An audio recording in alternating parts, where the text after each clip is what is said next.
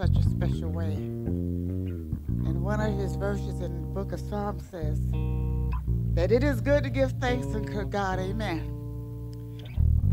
It is good to give thanks unto our God. Hallelujah. Oh, come on, let's give thanks.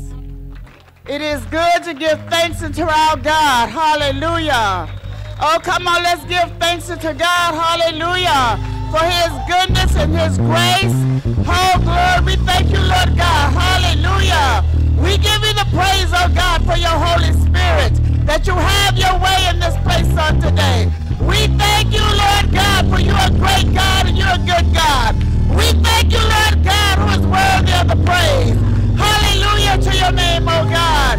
For there is no other name but the name of Jesus. Lord God, we thank you, Lord God, for the raining of your blessing upon us, oh God. Oh, we magnify your name, oh God. We thank you, Lord God, for the increase, the expansion, open doors, Lord God, opportunities. Lord God, we thank you right now. We thank you, Lord God, for your word is true, that you never leave us nor forsake us. And we give you the praise. We honor you, Lord God. Hallelujah. Thank you, Lord God, for your anointing in this house on this morning. Thank you, Lord God. In the mighty name of Jesus, we thank you, Lord God. Come on, just thank him right now. Just thank him for the Holy Ghost in this house. Thank you, Lord God, for his presence. Oh, we are grateful people. Father, we thank you right now. Glory to your name. Hallelujah. Thank you, Lord God. Hallelujah. I'm so thankful. Thank you, Lord. Hallelujah. For the countless ways of what God has done for me. And I know you are too. So come on, let's just give him a mighty praise right now.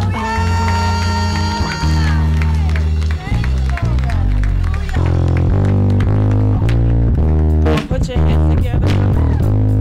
Thank you, Lord. Thank you, God. Thank you that we're right on the verge, hallelujah, of our breakthrough. Hallelujah. Say, whoa, whoa, whoa, whoa, whoa,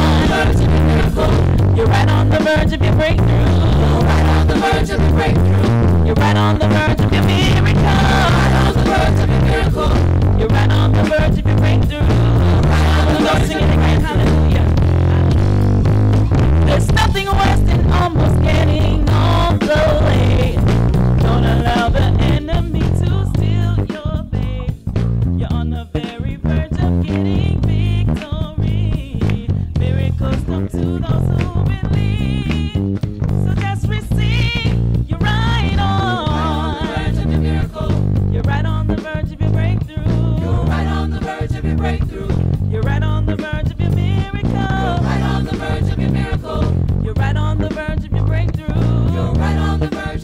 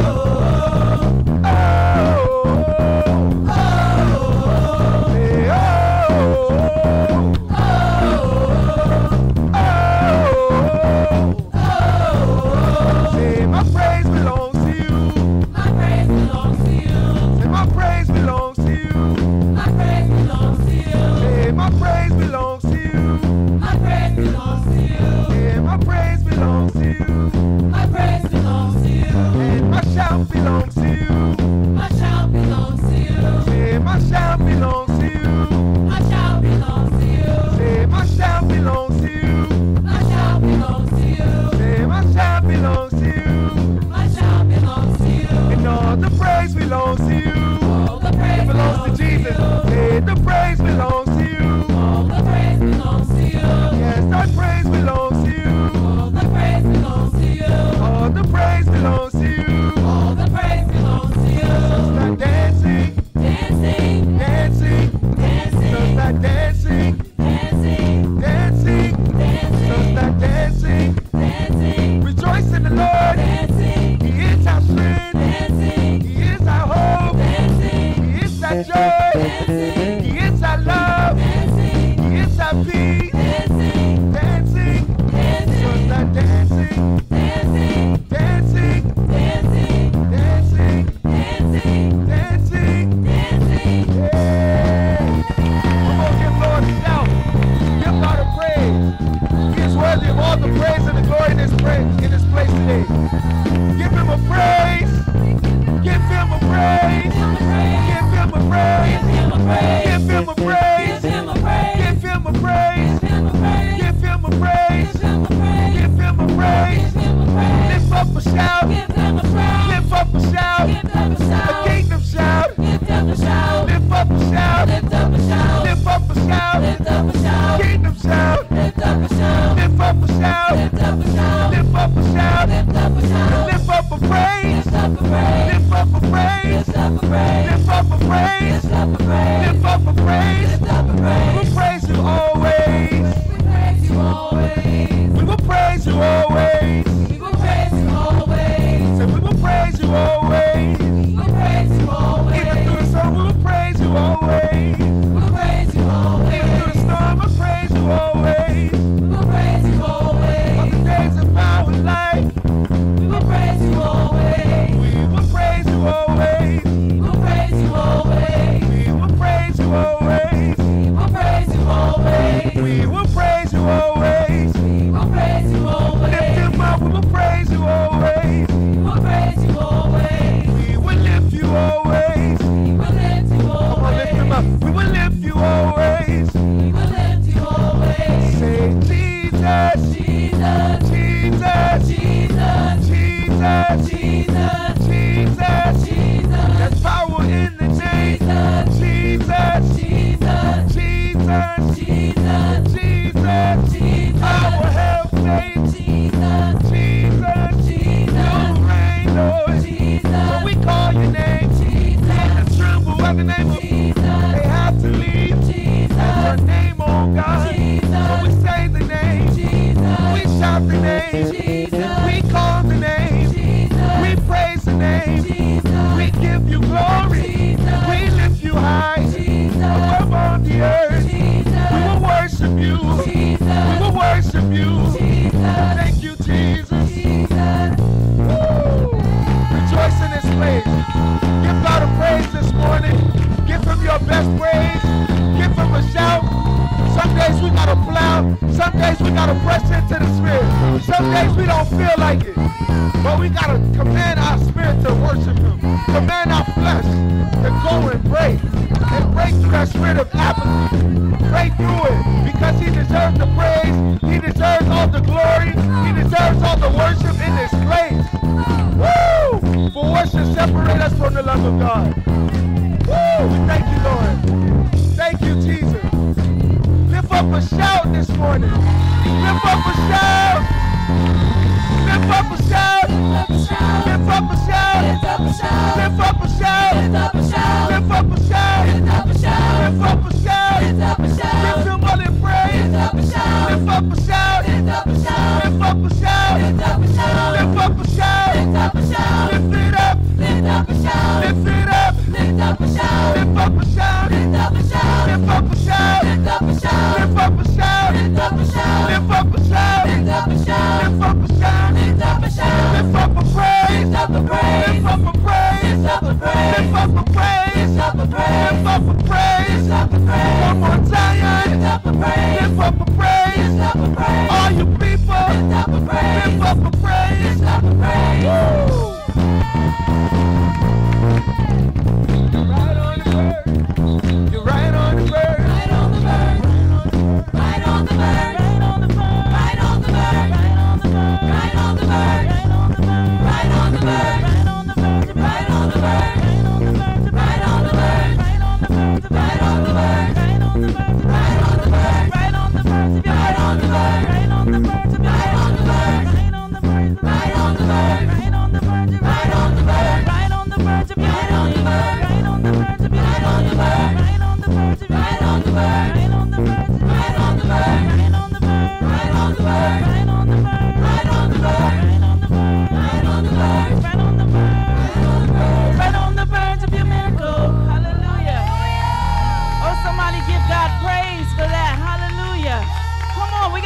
back in Jesus' name. We have the victory. Hallelujah, hallelujah, hallelujah. Thank you, Lord. Thank you, God. Come on, let's unite as a body this morning. Let's unite. There's power in unity. Unity in the body, unity in the spirit. Woo! As we praise him as one Lord.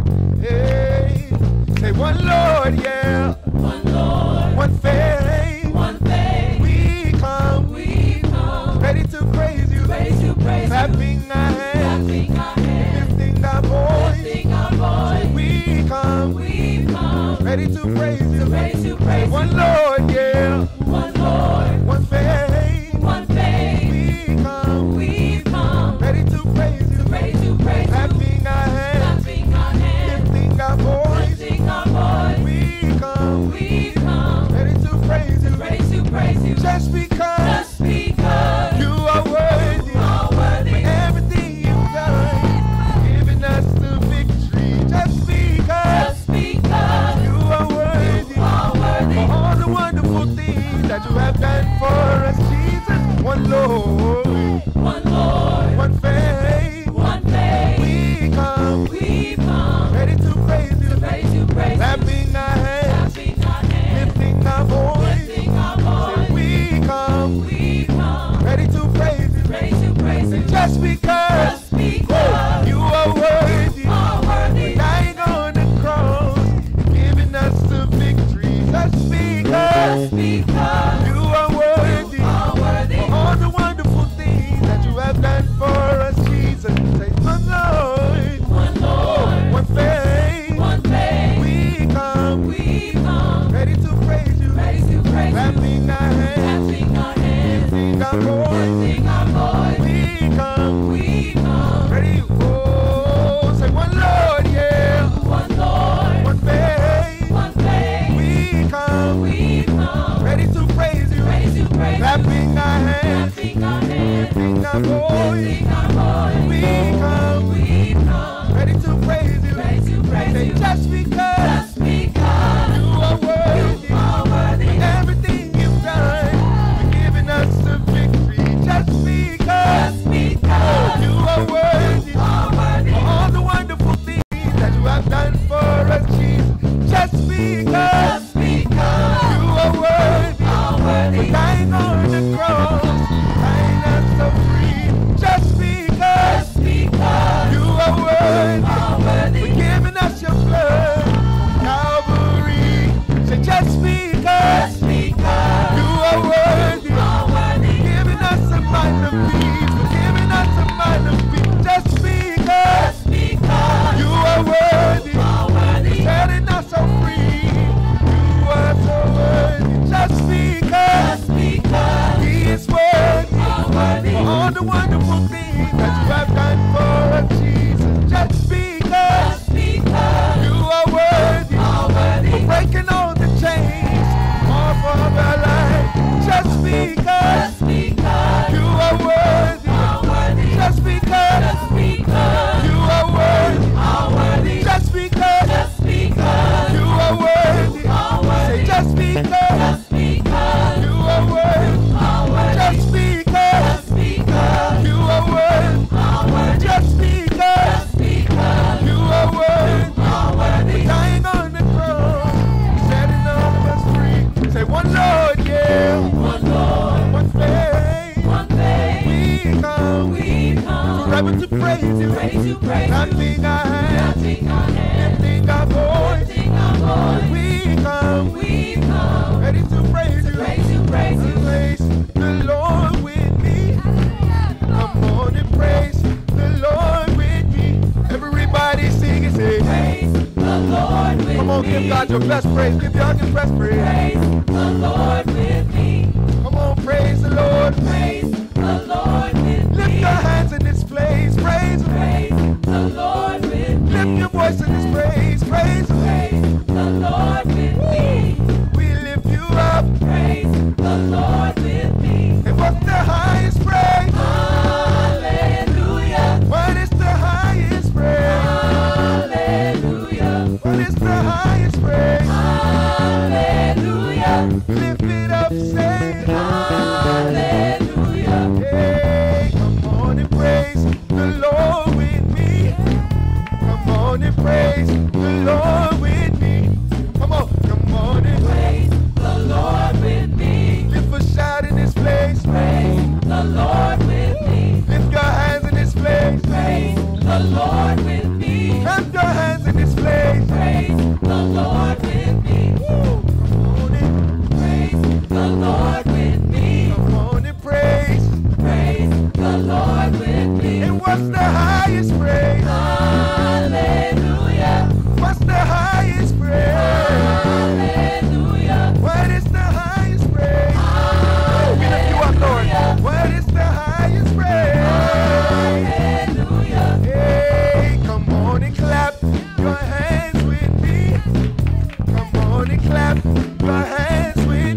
clap offering. Come on and clap your hands with me. Clap your hands in this place. Clap. Your hands with me. What is the highest praise? Hallelujah. We lift you up, Lord. Hallelujah. We give you glory, Lord. Hallelujah. We give you the highest praise. Hallelujah. Forever and all our days. Hallelujah. Say hallelujah. Hallelujah. Hallelujah. Hallelujah. Lift it up once again. Hallelujah. Can we just focus on Jesus right now? Woo! Our way maker, our miracle worker. Woo! Thank you, Lord, for keeping peace in our minds. Thank you, Lord, for directing our path. Thank you, Lord, for giving us the strength to even come here and praise you.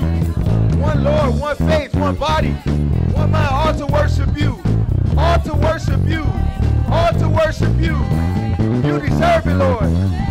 You deserve it, Lord. You deserve it. All the praise and all the worship belongs to you.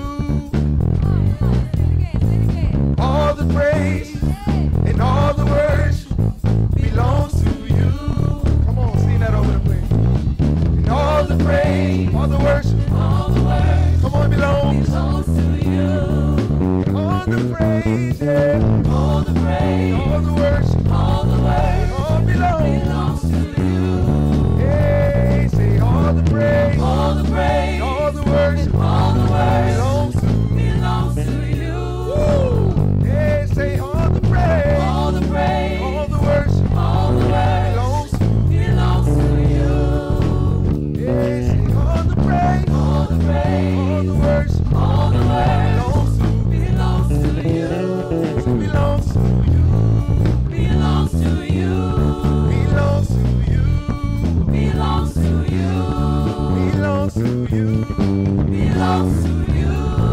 Redeemer, it belongs to you. Belongs to you. Redeemer, it belongs to you. Belongs to you. Waymaker, it belongs to you. Belongs to you. It belongs to you. Belongs to you. Belongs to you. Belongs to you. Belongs to you. Belongs to you. All the praise belongs to you. Belongs to you. All the worship belongs to you. Belongs to you. Belongs to you. Belongs to you. Our mind belongs to you, Lord. Woo! So we worship you in this place. We worship you in this place. It belongs to you, Lord. It belongs to you. It belongs to you. Come on. It belongs to you. Let the Lord know it belongs to him. It belongs to you. Even in times of trial. It Belongs to you. belongs to him. It belongs to you. All of the worship, yeah. Belongs to you. All of the praise, God. Belongs to you. All of our agendas, Lord. Belongs to you. All of our plans, God. Belongs to you. All of our heart, God. Belongs to you. All of our mind, God. Belongs to you. Yes, God, it belongs to you. Belongs to you. It belongs to you, King of glory. Belongs to you. It belongs to you, King of glory. Belongs to you. Alpha and Omega, yeah. It belongs to you. The Alpha and Omega, yeah. It belongs to you. You made our creation, Lord. It belongs to you. So we give it back to you, 'cause It belongs to you. belongs to you, Jesus. It belongs to you. It belongs to you, Jesus. It belongs to you. It belongs to you, Jesus. It belongs to you. Sometimes we can get caught up in our life and it goes so fast that we forget to give God the glory. We forget to give God the praise and the worship. It is not by our strength. By your spirit, Lord. Woo. By your spirit, Lord. Thank you for guiding us. But by your spirit, Lord.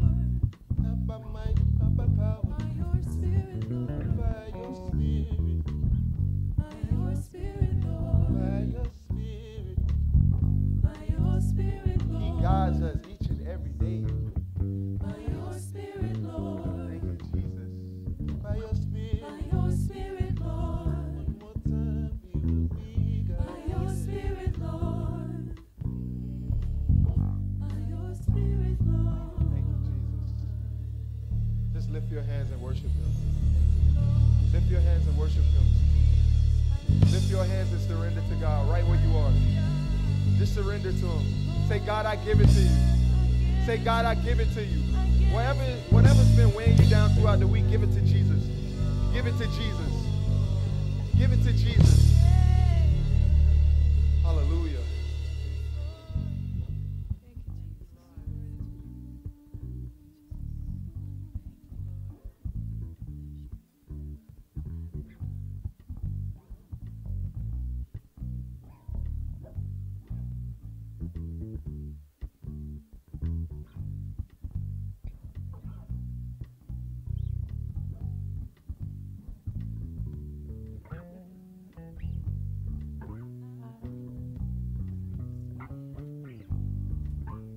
Prophetess Lisa.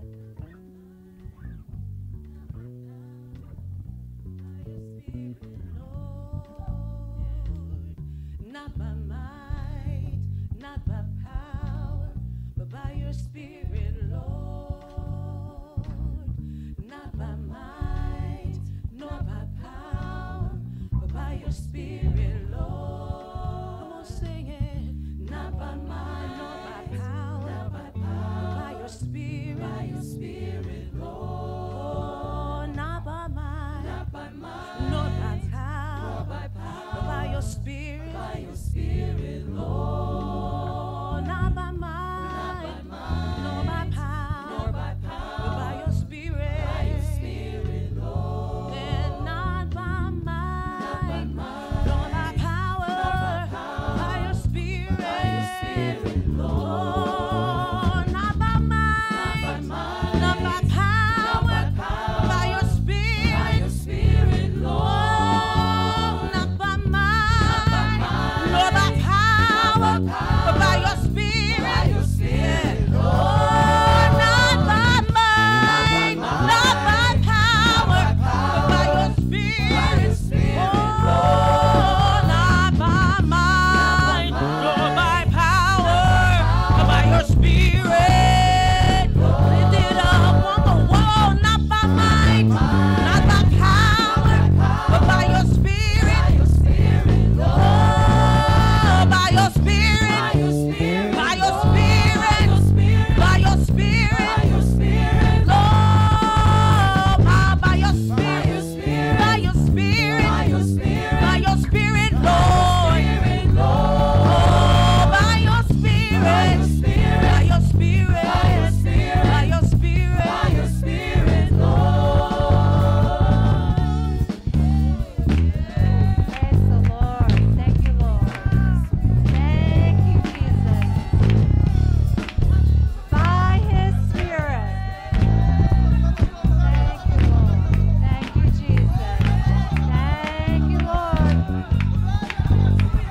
We might as well praise him today.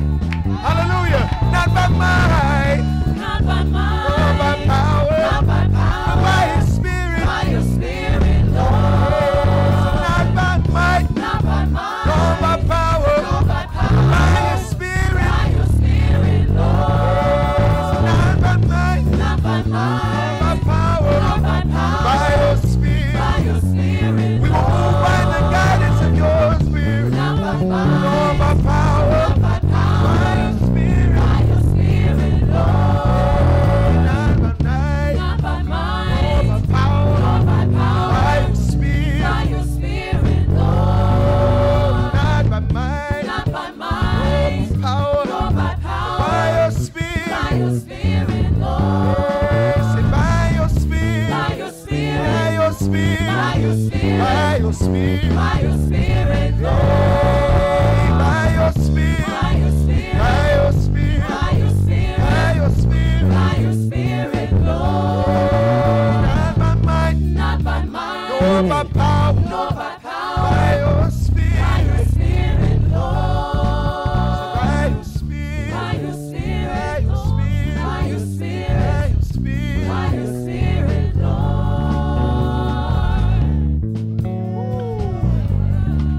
Thank you, Jesus. The Lord is in this place. The Lord is in this place.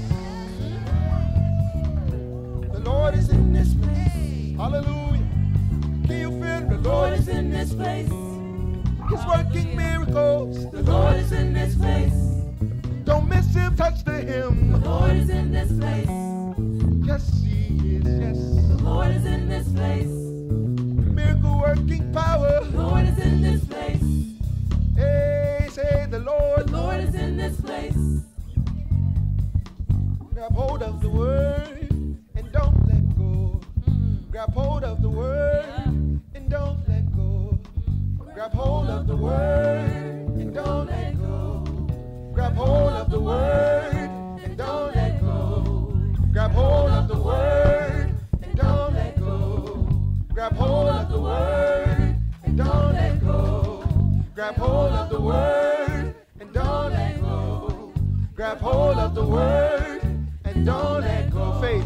Grab hold of the faith and don't let go. Grab hold of faith and don't let go. Come on. Grab hold of faith and don't let go. Grab hold of faith and don't let go. It's a reason why he want to attack your faith. And don't let go. Grab hold of faith and don't let go. Come on, grab hold. Don't let go. Grab hold of. It's the things of substance. Substance the things hoped for, but it's not seen. Come on. Don't let go. Grab hold. Don't let go. Grab hold of. Don't let go. One more time, grab hold of. Don't let go.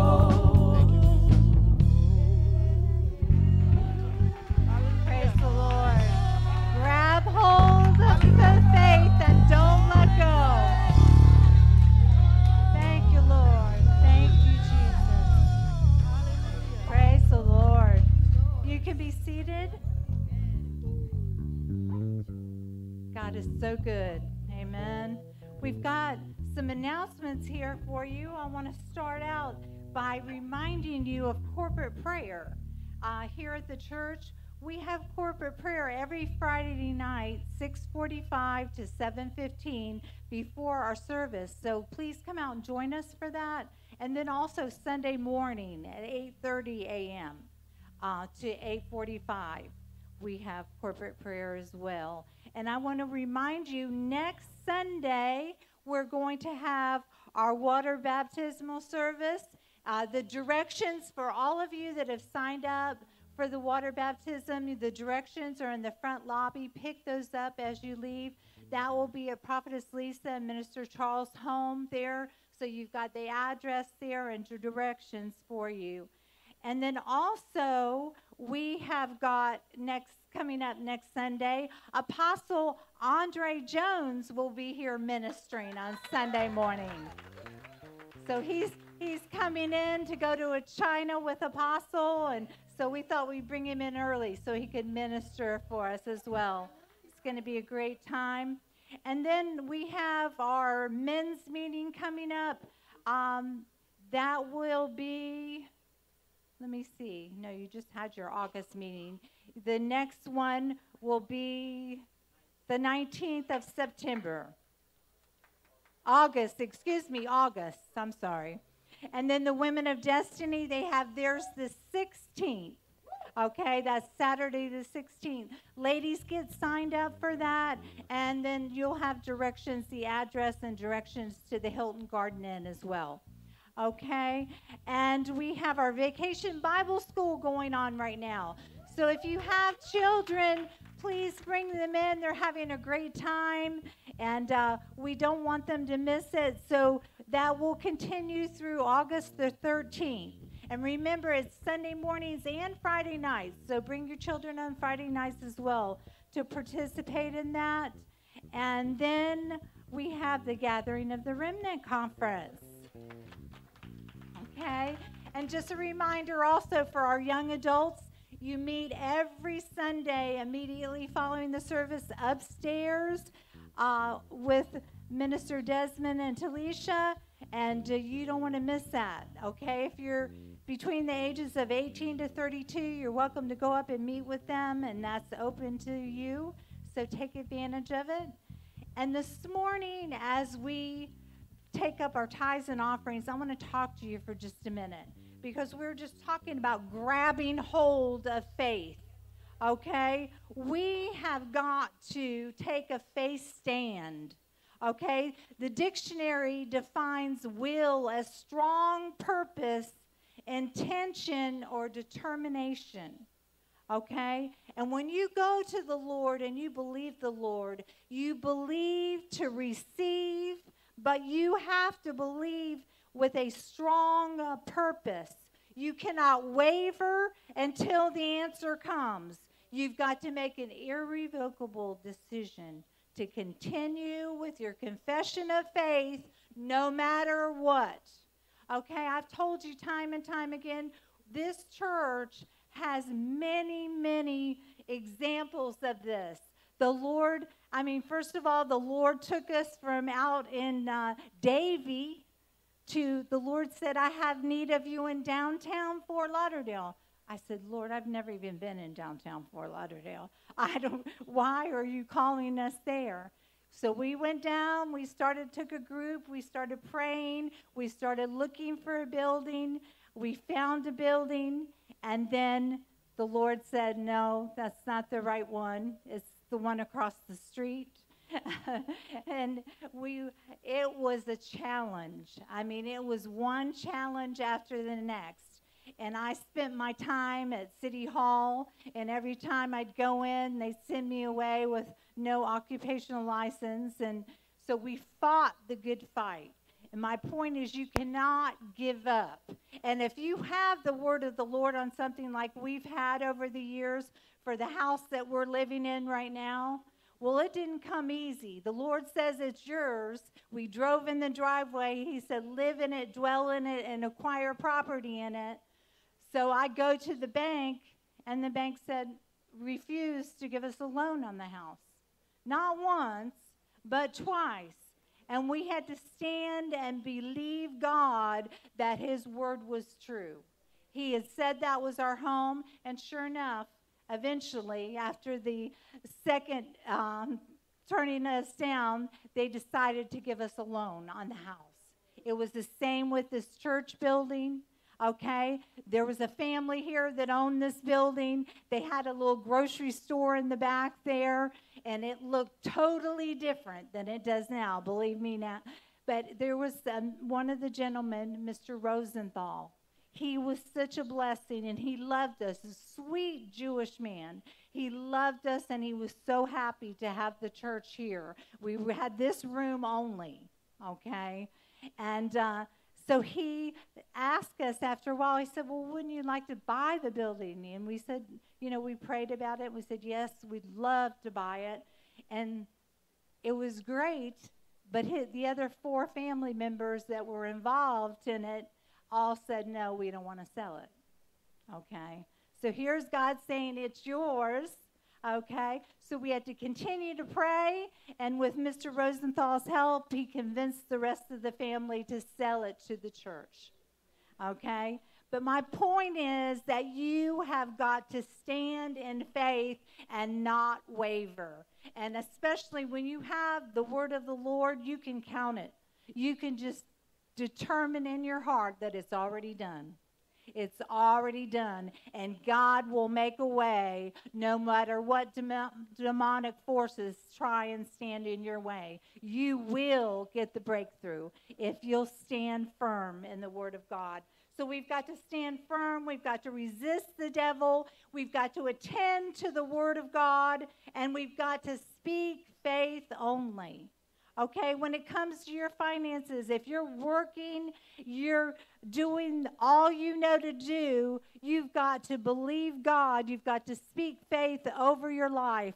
You've got to believe God. Maybe the Lord will open a new door for you, a new job, whatever it may be. If you're faithful in your giving and your tithing, God is going to provide for your needs.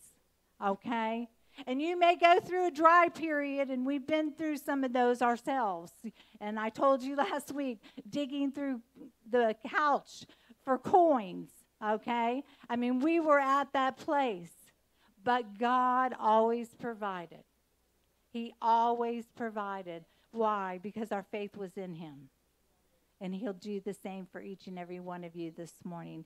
So as you come, you bring your tithes and offerings. I want you to just think about what that is, what that need is, and I want you to declare it, that it is coming to pass in Jesus' name. We thank you, Lord. We speak increase over each and every one here. We thank you for their faithfulness, Lord, and we thank you for increase in every area of their lives. In Jesus' name, amen.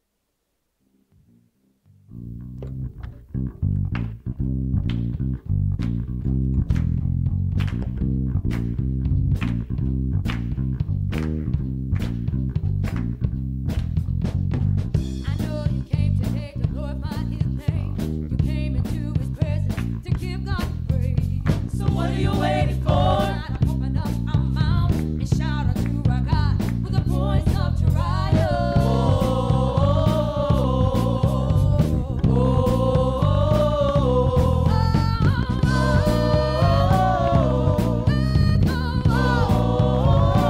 Listen here, I know you came today to glorify His name. You came into His presence to give God the praise. So what are you waiting for? Let's open up our mouth and shout unto our God with a voice of triumph.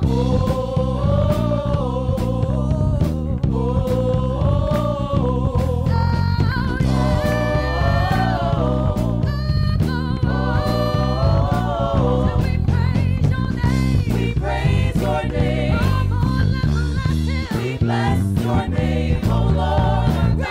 We praise your name.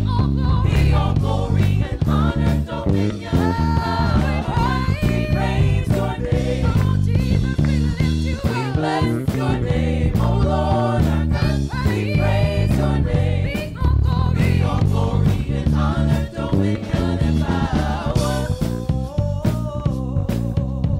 Come on, lift up that war call. The sound of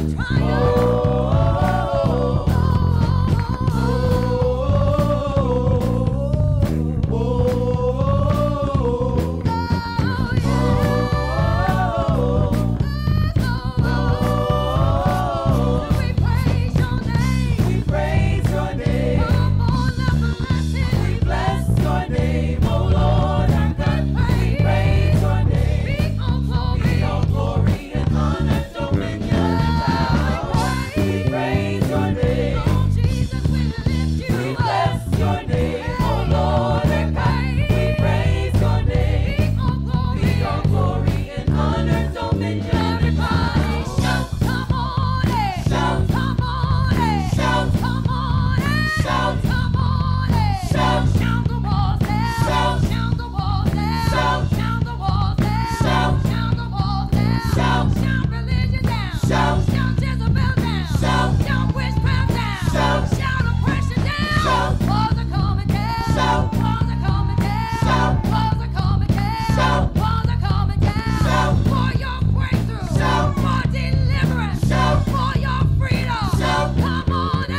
Shout, shout the walls down. Shout, shout the walls down. Shout, shout the walls down. Shout, shout the walls down. Shout, we won't. Shout, give up. Shout, we won't. Shout, shrink back.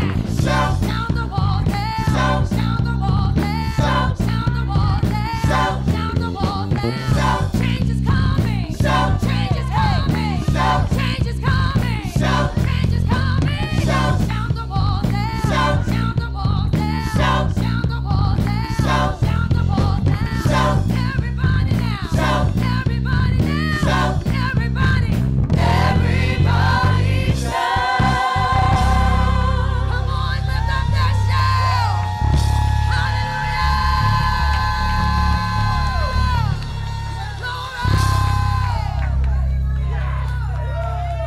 Amen. Got that shout. Well, go ahead and greet some people before you're seated today. Thank you, praise team.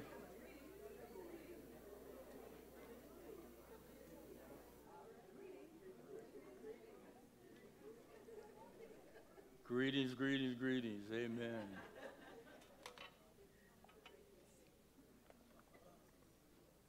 Thank you, Lord. Thank you, Lord. I'll make sure this high-tech Bible works. This one here has been pounded on. You know, when I was in Germany, you know, they had a big pulpit. You know, you could pound on it, you know. Like the Germans, they preach and they pound on the pulpit. You ever seen that before? Amen. You guys ready to pray with me? All right, well, shall we stand up or just sit down? Does it matter? I don't know if it matters or not. Well, I figure if I got to stand, you also got to stand. Amen. Well, Lord, we just come to you in the mighty name of Jesus. We pray your kingdom come and your will be done today. Lord, open our eyes to see and our ears to hear what the Spirit of God would say to the churches. And we thank you today for that prophetic insight in Jesus' name. And everybody said amen and amen. Amen. You may be seated. I'm going to spend a little time today talking about the latter rain movement that happened in 1948 in Canada. And how many of you believe that we are part of a supernatural call of God, all of us? So go with me first, though, to the book of Acts. You know, the Lord said this to me a long time ago. If you want what the apostles of old had, then you need to preach what the apostles of old preached. And so if you want a move of God, you've got to preach a move of God. If you want prophetic announcements and prophetic beginnings, then you have to preach about them. Amen.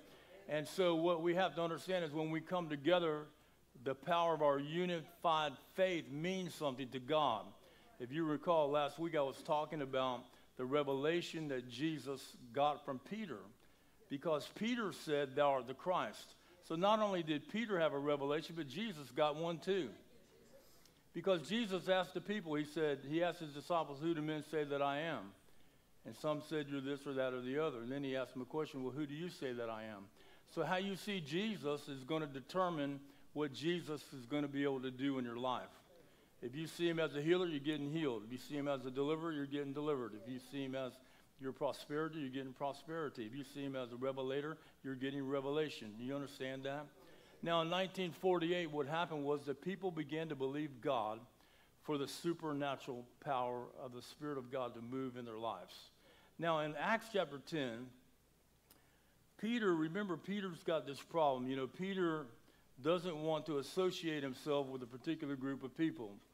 So he's got a problem inside, and God's going to deal with that problem with him. So he sends him over to this man, Cornelius' house, and I want you to see what happened. In chapter 10, verse 34, Peter opened his mouth, and he said, "Of a truth I perceive that God is no respecter of persons." That is a powerful statement coming from a man that thought that he was. Can you see that? So he's got a revelation here. Peter's got another revelation that God is not separating his people into different divisions. Amen. God is not a racist. Amen. But in every nation, he that feareth him and worketh righteousness is accepted with him. The word which God sent unto the children of Israel, preaching peace by Jesus Christ, he is Lord of all. That word I say you know, which was published throughout all Judea and began from Galilee after the baptism which that John preached, how God anointed Jesus of Nazareth with what? With the Holy Ghost and with what? With power, who went about doing good and healing all that were oppressed of the devil, because God was with him. Now, the anointing that was on Jesus is the same anointing that we have today. It's not a different anointing. The same Holy Ghost that came upon Jesus is the same Holy Ghost that comes upon us. Do you believe that? Now, this wasn't preached after for a long time. People weren't expecting the move of God. They weren't expecting the power of God. Now, if you back up for a minute and you look at the ministry of Jesus and you look at the New Testament, what you see is you see Jesus, the Son of Man, going to the River Jordan, being baptized by the Spirit, and you see him coming out, being sent into the unseen spirit world to deal with Lucifer. Amen. He uses the word of God there. He says, "Devil is written," repeatedly over and over again. But he comes out of there, and he comes out of there with power. And this is what we have to understand. That same power that was on Jesus is on us. Now, in 1948, they began to preach that. They began to preach that the Holy Ghost was sent by Jesus, amen, to be the restoring king, to lead us and guide us in the truth that we needed for our generation. They started preaching that. And let me just read something to you from it, and then we'll jump over and we'll read the scripture where he talks about the former rain and the latter rain. But the latter rain movement was an early 20th century Pentecostal revival movement that began in North America. It was marked by extravagant supernatural claims and a belief in the restoration of the fivefold ministry gifts. Its teachings were heavily influenced by the holiness movement of the late 19th century and the Pentecostal movement of the early 20th century. The movement began in 1948 in North Battleford, Saskatchewan, Canada. And it talks about this is an article in jonasclark.com. It's talking about the fivefold ministry and the teachings of the latter rain movement. You could read about it more there on the website. But these people were teaching that Jesus has sent the Holy Ghost to empower the people. Somebody say to empower the people. Now this is amazing. Now, you know, if you think about it, if Jesus needed the Holy Ghost to do what he was called to do, don't you think, I mean, with a little bit of elementary logic, that we need the Holy Ghost as well? Amen. Because you can't do it. Jesus said you can't do anything without me. Amen. So now Jesus didn't leave us without help. He sent us the Holy Ghost. Amen. And the Holy Ghost came on the people in the early church, and they began to prophesy. They began to walk in signs and wonders and miracles, and the anointing was on the people. Amen. Now, that was also a miracle because they had not seen that before, because the only working that they had done is when Jesus was around. But when Jesus was taken into the heavens, into the commanding heights, sent the Holy Ghost and now empowered the people, launched the church into ministry, just like Jesus got launched into ministry. Yeah? Now, let's go look at this now.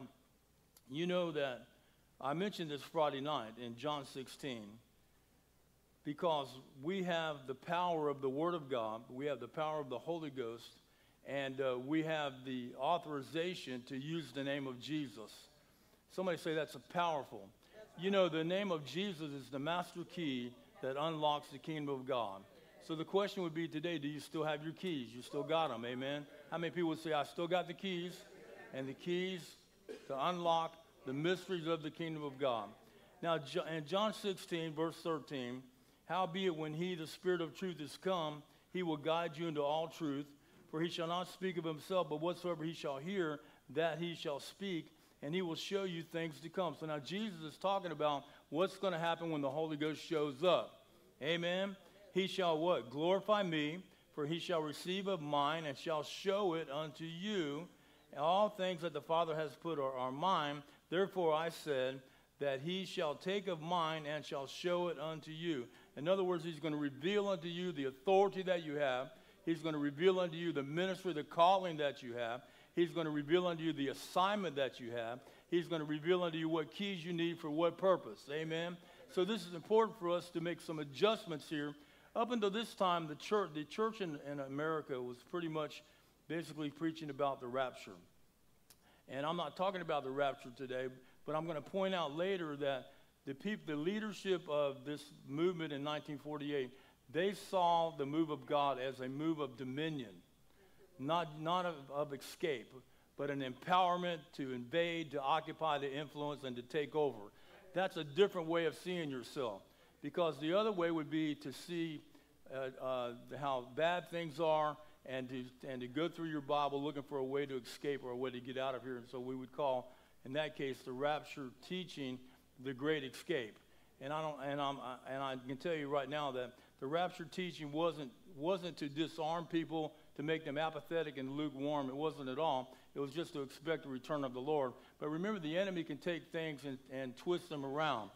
But nevertheless, you and I have to understand that Jesus sent us the Holy Ghost. He valued the Holy Ghost, and we need to value the Holy Ghost as well. Amen? So we need to be filled with the Spirit of God. So when you're filled with the Holy Ghost, you're going to speak in other tongues, you're going to prophesy, you're going to start seeing yourself in a different manner than you did before, and you'll start seeing Jesus different than you did before. Now, Jesus is telling his disciples, this is what's going to happen when I send you the Holy Ghost. He's not going to speak of things on his own, but whatsoever he hears, he's going to speak.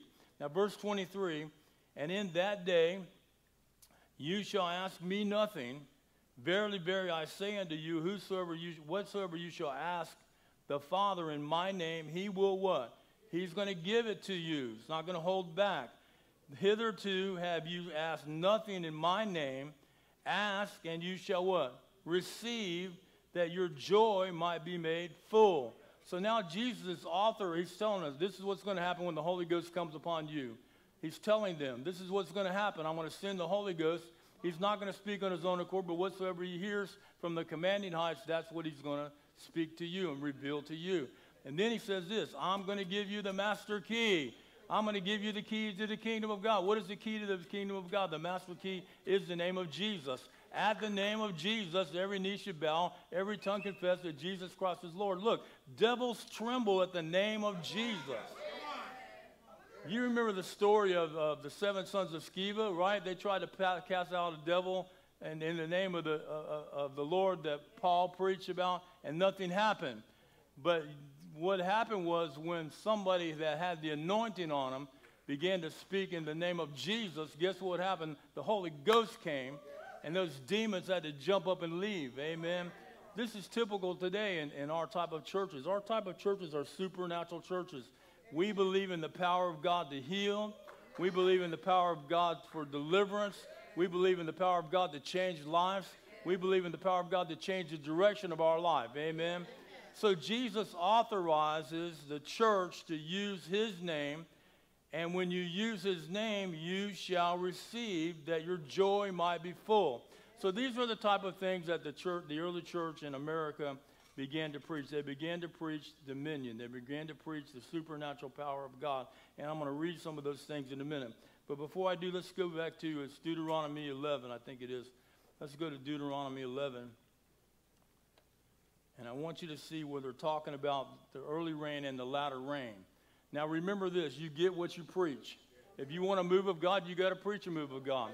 You know, years ago, I had a conversation with my mother. My mother said to me, my mother was a godly woman, my grandmother was a godly woman, and my mother used to have these Bible studies over at her house. And so I'd go over there, and I used to do all kinds of things to bug my mother. She'd like sit in her room, watch TV with the lights off, and I'd walk in and turn the lights on and things like that, just mess with her a little bit. But I remember one day she said, son, you need to be praying for revival. And I said, Mom, I'm not praying for revival. She said, what do you mean you're not praying for revival? I said, I'm not praying for revival. I said, what are we going to revive? We're going to revive a dead network that doesn't work, a model of ministry that doesn't work. I said, I'm not praying for revival. I'm going to carry revival. Somebody say, I'm called to carry revival. The Spirit of the Lord is upon us, amen, because he has what? He has anointed us. Well, if we're anointed, then we ought to what? Do what God says we can do. So if God gives us the name, we're going to use the name. If God gives us the anointing, we're going to walk in the anointing. If God gives us revelation, we're going to believe what he says. Amen. We are not living in the dark ages. We are living in the New Testament church of Acts. Amen. Where we have demonstration of the power of God Almighty in our life. This is what we believe for. This is what makes us different. This is what gets God's attention. Your difference gets God's attention. So I would rather hang out with you guys than sit in a dead, dumb church with a bunch of religious people, amen. I want to hang out with people that know God, pray, want to receive, want to walk in the anointing, want to watch devils tremble, amen. I mean, I want to see God birth new songs, and I want to hang around the anointing. I want to be with other people of faith, hallelujah. You know, I've got a spiritual family, amen. I have a natural family. But I'm going to tell you what, my spiritual family wants to serve God, and those are the ones I like to hang out with the most. I'm sorry. Are you in Deuteronomy chapter 11? Now look at this. It's a little bit long, but we got to go through this because this is what they were teaching. They were teaching on Deuteronomy chapter 11 about the early rain and the latter rain. And because they were teaching on it, they started to experience it. Now, I don't know if you guys, how many of you were here when I used to wear a raincoat up here, and I had an umbrella. Do you guys remember that? And I was preaching about the former rain and the latter rain, and I had my raincoat on, and then the ushers, all the porters had their rain gear on, and we were talking about the latter rain and the early rain, amen. And we were believing God for it to rain. Rain with the power of God Almighty, amen. And some people couldn't understand why we were wearing raincoats inside the church. Well, that's why, because we were believing God. Sometimes when you believe in God, you're going to pick up your keys and you're going to find a raincoat. Amen. So in Deuteronomy chapter 11, look what he says in verse 8. Therefore shall you keep all the commandments which I command you today, that you may be what? Strong, and go in and possess it whether you go to possess it. See the word possess? The word possess is a militant term. It's got warrior written all over it, amen. It's got invade, occupy, influence, take over. It's got a militant type of fervor to it. It's almost like it's a military term. So it's not something you're just going to sit around and wait for. You're going to go after it. Somebody say, I'm going to go after it. And you know, when you go after the anointing, God sees that and he says, all right, son, take it. Amen. Because you'll always get what you pursue. So he says here, and that you may prolong your days in the land. Well, what land is it? It's the promised land, which the Lord swore unto your fathers to give unto them and to their seed, a land that what? A land that flows with milk and honey. What is he talking about, milk and honey? I don't want a bucket of milk and a thing of honey. What he's talking about is prosperity. Remember when Jesus said, the Spirit of the Lord is upon me because he's anointed me to preach the acceptable year of the Lord? Somebody say the acceptable year of the Lord is a year of debt forgiveness. It's when God says, all right, we're going to forgive debt. We're going to step in the way and we're going to run debt out of here. I was amazed Friday night at how many of you guys have student loans, because the Holy Ghost is talking about, let's pray again. Let's pray for God to cancel these student loans. How many people here have a student loan? Anybody here? Raise your hand high. Come on, up. Come on, do you believe that God can cancel that? Do you really believe it? I mean, all things are what? Possible to he that believeth. Amen. So you got the state telling you it's not possible, but God says, wait a minute, hold on for a minute. I'm the one that gave you the keys. I'm the one that gave you the anointing. I'm the one that put the call of God upon you. I'm the one that gave you the assignment. And I'm the one, guess what, that sent you the Holy Ghost, and I can break the power of debt. Hallelujah. We got to believe we receive it. Remember, you get what you preach about. If you're preaching, we're in bondage, we're oppressed, we're in bondage, we're oppressed, then guess what you can be walking in? Oppression. Somebody say, I'm not walking in oppression. I am not oppressed. I got the Holy Ghost. All things are possible to him that believeth. God said to me, I can speak new things into existence because he's given me an unction, the unction of the Holy Ghost to speak his word. Hallelujah. Who is God to you? Is he a supernatural God? Then he can do supernatural things. Somebody say, go ahead on, God. Hallelujah. Now I forgot what I said. For the land where you go into what? Possess it. Somebody say fight for it. Let's change the term a little bit, okay?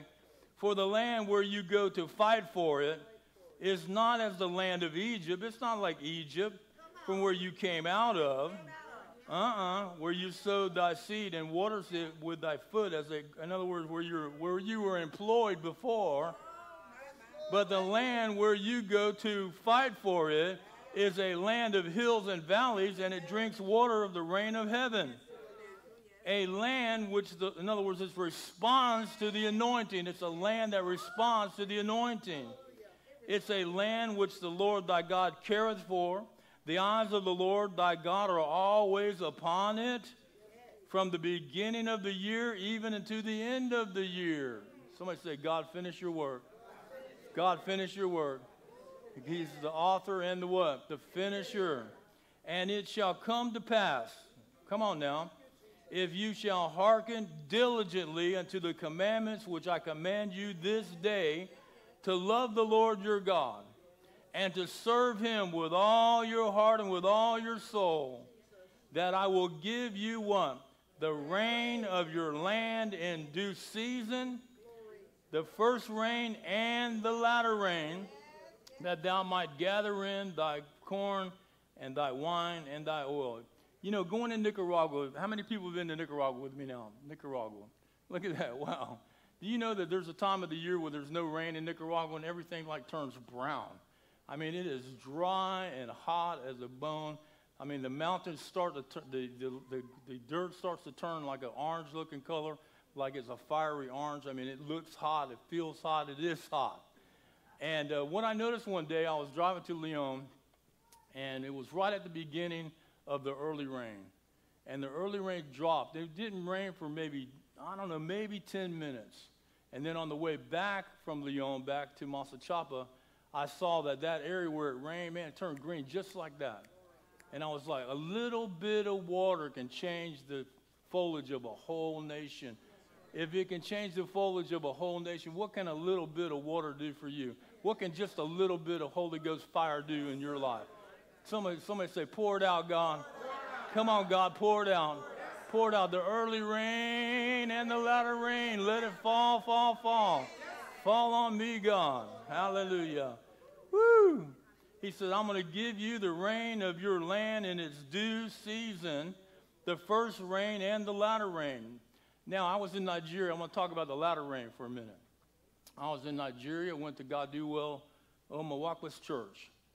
And they took me from place to place to place and God Do Well would tell the people, Apostle Jonas has an anointing for deliverance. If you have a demon, come up here and he'll play for you. And I'm like, nobody else introduces me like that in the whole wide world except for him. And I'm like, he keeps me busy working me, right? But walk to this.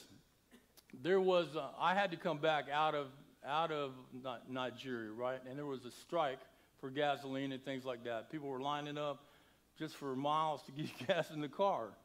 So anyway, I want to tell this story real quick. Anyway, I'm thinking we need to get some gas. They're thinking about something else. I'm thinking about getting out of here, about escaping from Nigeria. After being there for a couple weeks, just working me in the spirit. But anyway, we get in the car to go to Lagos, where the airport is at, and but we need some gas. So God Do Well tells the driver to go around this line, this long line of people waiting in line for gas. He said, just go in front of them. And I'm thinking, now you do that here in America, you're in for a fight. You know, I mean, you might as well be. You better have some weapons because the battle's going to be on. You're not going to jump a whole line with a mile-long line of people waiting for gas. So we get in the front there, right? And you know, people are looking at me like, who's this dude, right? I'm trying to blend in, but it's not working real good, okay? So I'm trying to blend in, not happening. So anyway, I go inside. I said, what's going on here? Why aren't you pumping gas? And the lady, the owner of the station, says, because it's raining. And she said, yeah. She said, because it's raining. And I'm like, because it's raining, your pumps won't work when it rains? She said, oh, yeah, they work when it rains. And I said, well, then why don't you fill the cars up? She's like, I can't do it because it's raining. And I'm thinking, this is the idiotic thing I've ever heard. You know, it's awful when there's somebody that's an idiot in charge. You got people, you're about to riot outside and because it's raining, but you won't pump the gas. So I told the lady, I said, all right. I said, look, I said, lady, I said, if we can stop the rain, will you pump the gas? She said, yeah.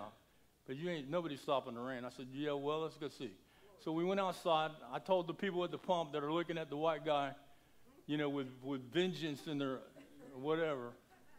And I told the people, I said, look, she says she won't pump the gas until it stops raining. That's what she said. I said, well, you guys believe with me that we can speak to the heavens and command the rain to stop? And they said, yeah, because you know, what else are they going to do? We've all been standing in this line, right? So I said, okay, let's begin to pray. And we like huddled around the pumps and we began to pray. And guess what happened? The rain stopped. The rain stopped. And I looked at the lady. I said, see that? The rain stopped. You promised that you would pump gas if the rain stopped. She said, yes. So she pumps the gas in our car. And I told God, I said, let's get out of here in case the rain comes back. I said, let's book it out of here quick, man. We got gas in the car and everybody's happy, you know. But I saw God stop the rain to get a man of God back to the airport so he could come home to his church and his family, amen. This I will give you the rain of your land in due season, the first rain and the latter rain, that thou might gather in thy corn, thy wine, and thy oil. And I will send grass in thy fields for thy cattle, that thou mightest eat and be full. By the way, whenever they mention cattle in the Bible, that's an expensive commodity. In other words, people would store their wealth in cattle. You understand that? So he's talking about wealth here. That's what he's talking about here. And I will send grass in thy fields for thy cattle, that thou might eat and be full. Take heed to yourselves that your heart be not deceived, and do you turn aside and serve other gods and worship them? Well, what are these other gods? Well, ABC, NBC, CBS, Fox News, Channel 4, HBO, Max, Paramount,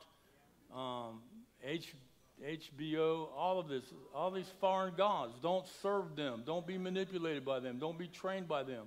Don't be influenced by them. Don't serve other gods. You know, in Exodus chapter 20, 5 times, that's where you get the 10 Commandments, Exodus 20. 5 times God says, I am the Lord thy God. I'm the one that delivered you out of the house of bondage. Don't serve any other gods. He says it 5 times. I am the Lord thy God that delivered you out of the house of bondage. I'm the one that delivered you out of the house of bondage. Don't serve these foreign gods. And all around us, folks, we have foreign gods. They're all around us. They're agendas. That God represents an agenda. You know that there's a demon power trying to stir up racism all the time to get us fighting each other instead of us seeing the real enemy. You know, your brother and your sister is not your enemy. We don't wrestle against flesh and blood, but against principalities and powers and spiritual forces of wickedness in heavenly places. Yeah? So we have to understand that these false gods have an agenda. They want to advance their agenda. Amen. I can feel the environment tighten up on that. I love it, man. Go ahead and tighten up all you want to. But we are not going to be a racist people. We're not going to be accused of being a racist people. Somebody say amen. Let me say it again. We are not a racist people, and we're not going to get accused of being a racist people. We are children of the Most High God. We're all children of God. Say amen, somebody. You know, we're going to fight back on this divisive stuff. The devil wants to use these wedge weapons always to divide us and doesn't want us looking at the real enemy. Have you ever seen on TV, you know, they have these matadors and they're fighting the bulls and they've got the red cape and all that. Have you seen that? And then the bull goes and chases the red cape. But then you know what happens is the matador slips in a sword underneath that red cape, right? And so what happens is the bull doesn't see the sword inside the red cape. He just sees the distraction. I said he just sees the distraction. I said he just sees the distraction. But then the matador is waiting for the time, you know, to stab the bull. Somebody say, I'm not going to be distracted. In Jesus' name. You know, we are who God says we are. We can do what God says we can do. We have the anointing. The whole earth is waiting, groaning and travailing, waiting for the manifestation of the sons of God. Somebody shout, that's me. So he says here, and then the Lord's wrath be kindled against you, and he shut up the heavens, that there be no rain, and that the land yield not her fruit, at least you perish quickly from off the good land which the Lord God giveth you. In other words, God won't be on your side anymore. Amen? You know, when people are backslidden and they're praying, they can feel the heavens tighten up on them. Amen? And God's like, I'm not listening to this right now. You got to get right. Somebody say, got to get right. Verse 18, therefore shall you lay up these my words in your heart and in your soul, and bind them for a sign upon your hand, that they may be as the frontlets between your eyes, and you shall teach them your children, teach them to your children, speaking of them which thou sittest in thine house, and where thou walkest by the way, and when thou liest down, and when you rise up. Whose responsibility is it to teach these children? So why are we letting the homosexual community be our teachers? Somebody say, no, we're not going to do that. You know, the state thinks that the children belong to them, that we are basically stewards of their children. Amen. That's what they think. Now, they might not say that, but that's what they think. They believe those children belong to them, and how dare you interfere with them? And thou shalt write them upon the doorposts of your house and upon your gates, that your days might be multiplied, and the days of your children in the land which the Lord swore unto your fathers to give them, as the days of the heaven upon the earth. For if you shall diligently keep all these commandments, which I command you to do them, to love the Lord your God, to walk in all his ways, and to cleave unto him, then will the Lord drive out of these nations from before you, and you shall what? Possess greater nations and mightier ones than yourselves. And every place wherein the soles of your feet shall tread shall be what? They shall be yours, from the wilderness of Lebanon from the river Euphrates, even into the uttermost parts of the coast, there shall no man be able to stand before you. For the Lord your God shall lay the fear of you and the dread of you upon all the land that you shall tread upon, as he has said unto you. Behold, I send before you this day a blessing and a curse. A blessing if you obey the commandments of the Lord your God, which I command you this day, and a curse if you will not obey the commandments of the Lord your God, but turn aside out of the way which I command you this day, to go after other gods which you shall have not known. Let me tell you something. God gave us a choice. Amen. Somebody say there's early rain and there's latter rain. And God has anointed us for such a time as this. The same anointing that was on Jesus is the same anointing that was on us. You've all heard of Jesus of Nazareth, who God anointed with the Holy Ghost and with fire, who went about doing good and healing all that were sick and oppressed of the devil, for God was with him. Somebody say, God is with me too. No weapon formed against me can prosper. Greater is he that's in me than he that's in the world. I can invade, occupy, influence, and take over. Take dominion. Somebody say, take dominion. Say it again, take dominion. That's going to be important in just a minute, because I pulled off some of these things about what these guys were believing in back in 1948. And this is interesting, because from 1948, we come over into the healing ministries, okay, where you had Oral Roberts and Jack Coe and A.A. Allen, and even R.W. Shambach would be an extension of that whole movement that came after 1948. But in 1948, here's some of the things that happened. There was some of the leadership. One, M.J. Billingsley, he was an American pastor and one of the founders of the Latter Rain movement. He was born in Arkansas, pastored several churches in that state. He was a strong advocate of the Pentecostal and charismatic movements, and he was very influential. He wrote several books, one called The Latter Rain Movement, including The Power of the Latter Rain, 1949, and The Spirit-Filled Church in 1952. Then there was Ern Baxter, who was an American pastor and one of the founders of the Latter Rain Movement. He was born in Pennsylvania, and he pastored several churches in that state. He was a strong advocate of the Pentecostal movement. Baxter wrote several books about the Latter Rain movement, including The New Order of the Latter Rain in 1956, The Manifestation of the Sons of God in 1958, and The Abundant Life in 1963. The main beliefs of the Latter Rain movement, there's 8 of them. And the first one was they believed in the restoration of the fivefold ministry of apostles, prophets, evangelists, pastors, teachers to the church.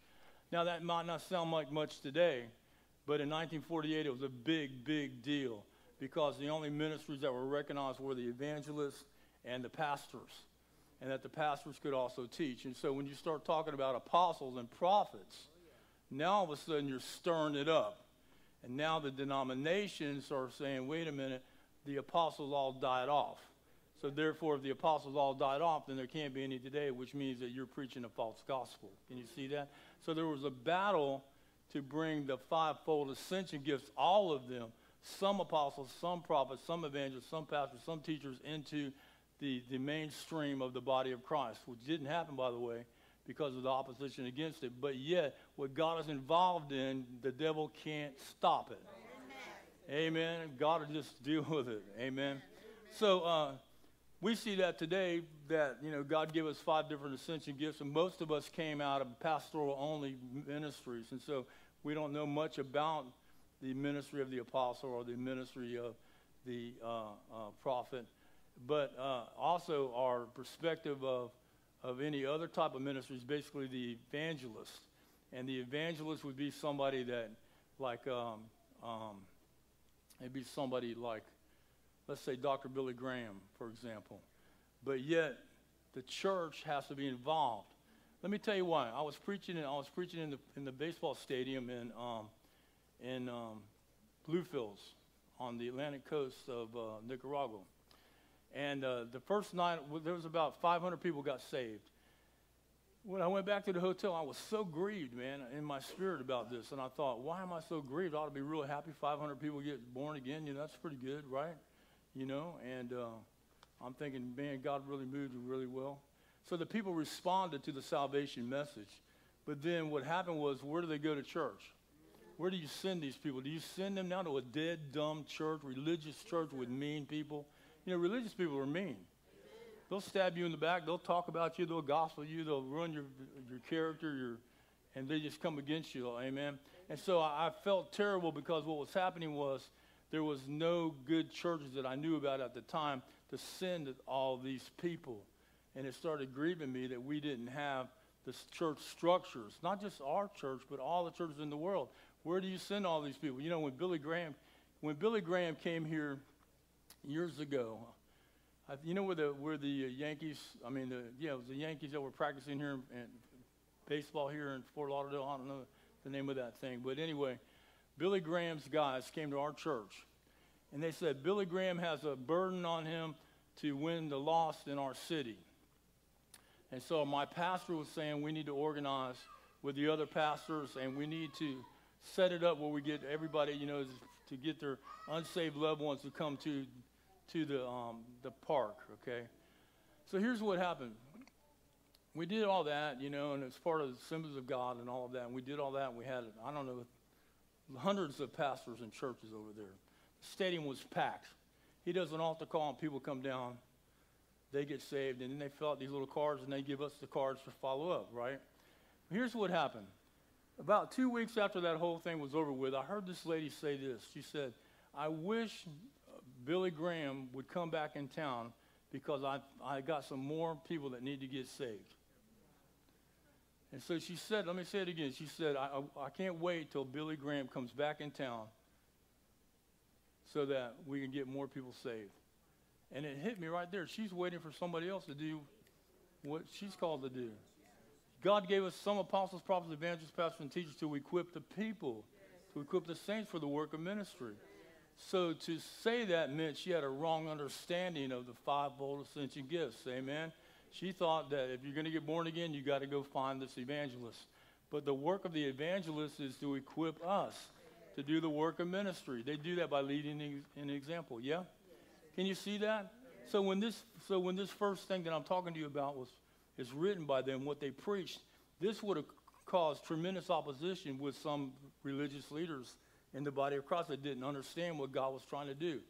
But even though he didn't do it in 1948, God spoke to me about it in 1999. Amen. And God's going to continue to speak to people about it. So the second one now, they believed in a new form of church organization that was led by apostles and prophets. How about that? Well, where's the pastors here? Here's what I think they were teaching. I think they were saying that the apostles and the prophets and the teachers are the governing gifts, but the pastoral is not a governing gift. That's a little tough for some people to understand.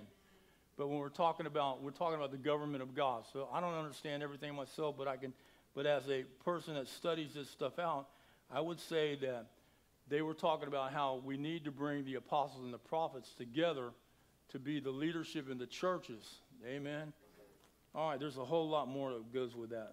Number 3, they believed in a return to the supernatural power of the early church. How many people believe that today? I remember I had lunch with a man one time. A pastor friend of mine invited me over for lunch. His brother was coming down from Canada. This guy had a religious spirit on him as big as the house. And I remember him saying something to his brother about that, you know, you're not Jesus. You're not Jesus. In other words, you're not Jesus, therefore you can't lay hands on anybody and see him get healed. You're not Jesus, so you can't ever have a prophetic word. You're not Jesus, so you'll never have a revelation. You're not Jesus. See what the religious spirits will do? So they were preaching that there's supernatural power in the church of God. That's what we preach today. Amen. But it wasn't always such an easy message to preach. Because after all, you're not Jesus. And if God wanted to heal the world, he'd go out and heal the world. But he doesn't want to. Stuff like that, it happened. Yeah, it happened. There was big controversy over whether or not in Germany they should send evangelists to Africa. Because after all, why should we send them to Africa? If God wanted them saved, he would save them. Why should we bother sending missionaries to Africa? All of this warfare has been going on for a long, long time. Amen. The religious spirit's constantly trying to come against the power of God. All right, number 4, the belief that the latter outpouring of the Holy Spirit would bring about a supernatural spiritual revival. They believe that. Somebody say, thank you, God, revive us again. Say it with me, revive us again. Revive us again. Revive us again. In the back, I think it says, break up the fallow ground. Amen. Plow it up, plow it up, plow it up. Revive us again. Number 5, the belief that the church should be a prophetic, supernatural, and end-time movement. Somebody say it's all right when God uses prophetic words to bring us revelation and insight of our assignment. Number 6, the belief that the church should be actively engaged in advancing the culture of the kingdom of God. How many people believe that? Number 7, the belief that the believers should live in a state of holiness and be filled with the Holy Spirit. Do you believe that? I believe that. You know what? I can tell you this. When I was growing up in the Church of God of Holiness, if you had earrings on, you were a Jezebel. If you wore pants in the church, you were not saved. Amen. And I remember the legalism that was driving out the people from believing God for anything. The legalism is a nasty religious spirit. Amen. You know, racism and religious spirits are cousins. They hang out with each other. And they're always nitpicking people all the time. Well, I remember Pastor Rana. I'm going to tell on Pastor Rana. We were going through some stuff, man. We were young. I don't know, 23 or 24 years old. My wife's down at the altar just seeking God and praying. And this lady came up behind her and said, honey, if you'll quit smoking, God will be able to hear your prayers.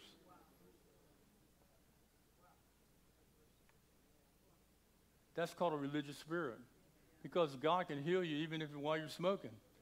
Now, smoking's not good for you, but it won't keep you out of heaven. It might get you there sooner. And I hope that you're not smoking anyway. My testimony with smoking was I was smoking. I was smoking hanging out with pastors. I was praying for the sick. Amen. And smoking. I smoked for years. And then one day I was sitting on my couch and the Lord spoke to me and he said, I know you won't quit for you, but will you quit for me? And I'm like, God, that's not fair. That's not fair. You don't put me on the spot like that. I know you won't quit for you because, you know, I would read the scripture, your body's the temple of the Holy Ghost, and I yada, yada, yada. I know all that already, and I'm still smoking cigarettes. It's called addiction. Anybody ever been addicted to anything? I was addicted to cigarettes. So I'm like, well, it's a big deal here, you know. So anyway, I'm sitting on the couch, and God speaks to me. He says, I know you won't quit for you. Will you quit for me? And the phone rings, and it's a pastor friend of mine. And I tell him about what happened when I'm praying, sitting on the couch. And I'm telling him, the Holy Spirit just spoke to me and said, I know you won't quit for you. Will you quit for me? And he says, let me pray for you. Now, while he's praying for me, I'm smoking a cigarette. Don't look at me like that. You probably do the same thing. And I'm not calling your house either. But he's praying for me, you know, that I don't remember what his prayer was, but I'm smoking, you know, and he's praying, and I'm like, yes, Lord. Man, you know we're a mess God has to clean up, amen. I said, yes, Lord. So anyway, I'm smoking, but you know what happened? I put that cigarette out, and I never had another one ever again. Ever again. I never had any desire. I never had any pull, no addiction, no. I just quit, just like this cold turkey, just like that, bang. Pastor Ronna got so mad at me because she used to smoke my cigarettes all the time. I used to think, man, I'm smoking a lot. I'd light up a cigarette and leave it and she'd come by and pick it up on the way through the room. So really, I wasn't really smoking that much. It was probably her. So anyway, I prayed for her, and God delivered her too. Amen. Hallelujah. Come on, supernatural. Come on, man. We might need to pray for some addictions today. I saw some of your faces already, like hiding behind, putting the Bible, putting the Bible on top of your head like that. Oh no, he's gonna see me. He's gonna see me. Yeah. Hey, look, we're talking about miracles. You know what? Pastor Rana, when we were in Nicaragua, one of her fillings fell out. So we go to the dentist a couple of days ago, and the dentist says, well, I'm going to put a temporary filling in there, but you're going to have a root canal. How many people would like to have a root canal? How many people have had one? How many people are just glad you don't have to get any more? So anyway, guess what happens? So she goes. They said they scheduled her for a root canal, right, for Friday, just Friday last. And Pastor Rhonda, she hates that, right? She's praying in the Spirit all week. She's all like fighting her way through. She gets there. They go in and I forget. They started cleaning out the filling. They said, "Wait a minute, let's X-ray this thing again." They X-rayed it again. They said, "She doesn't even need a root canal." Let me tell you something. That'll make you jump up out of the doctor's chair.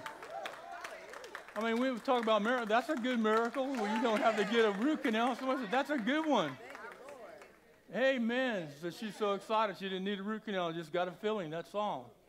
$150 and it's over with. Hallelujah, somebody. Glory to God. Number 8, the belief that miracles, signs, and wonders should be evident in the church.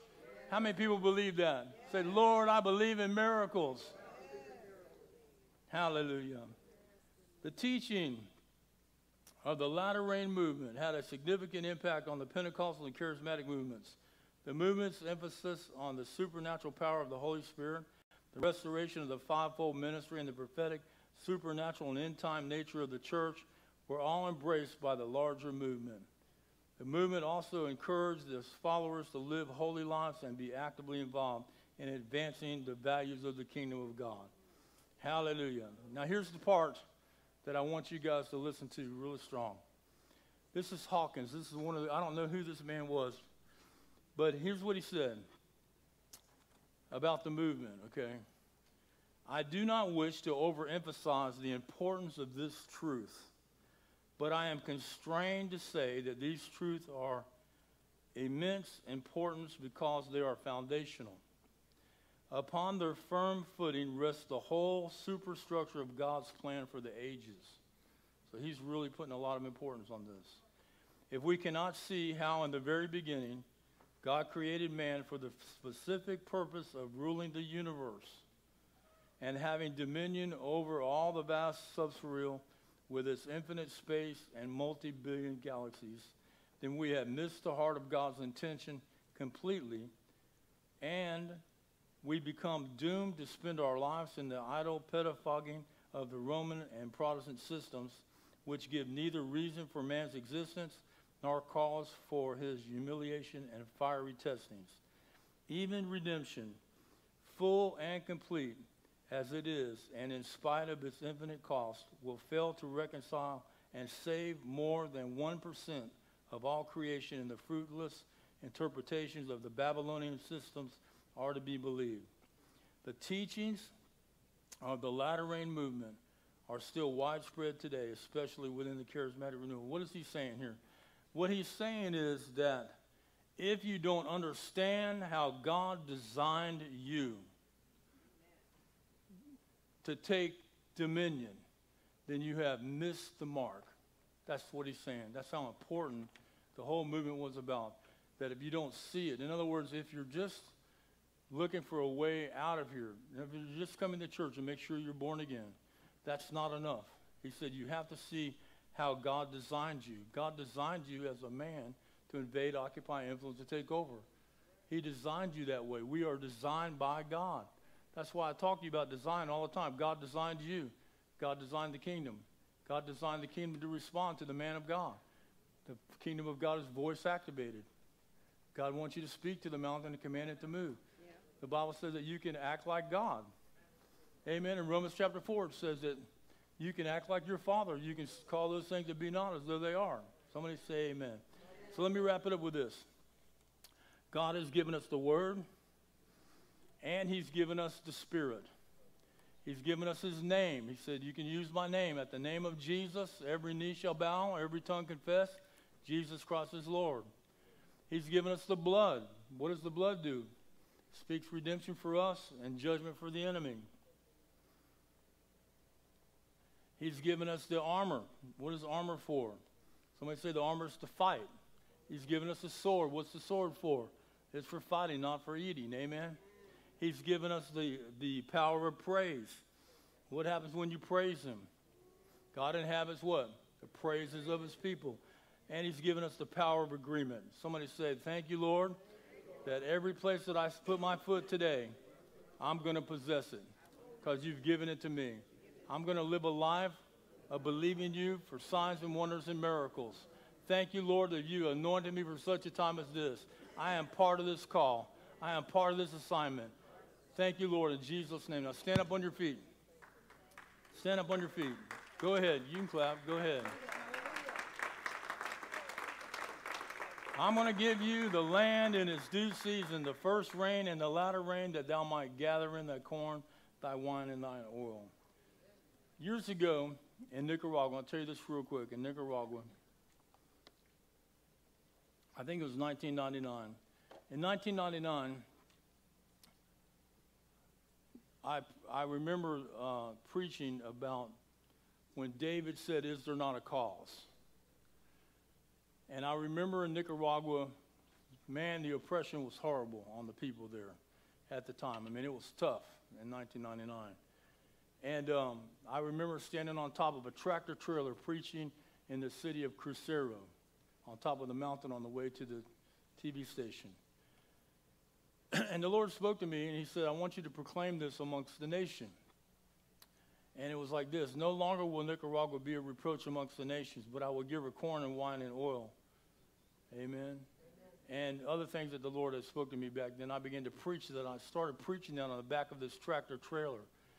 And then I started preaching it around the country. And I noticed that it started giving hope to people again, that God would pull them out of their sorrow, and God would pull them out of their pain and their poverty. And it began to change the nation. I mean, people began to hear it.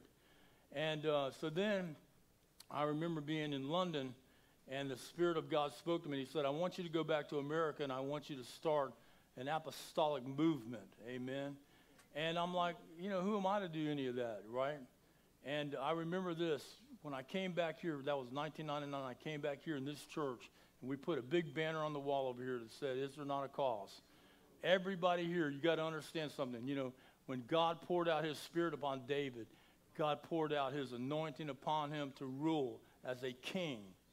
And this is what God's saying to us. Is there not a cause? Is there not a reason that God has anointed us? Isn't there something God has called us to do? Are we not called to stand in the gap and make up the hedge? Are we not called to fight against the principalities and powers? Are we not called to advance the gospel of the kingdom? Are we not called in this assignment? And let me tell you something. We've got to lift up our heads, all you gates. Be lifted up, all you everlasting doors, that the King of glory might come in. Who is the King of glory? The Lord strong and mighty. Who is the King of glory? The Lord Almighty. Here's what I think we ought to do today.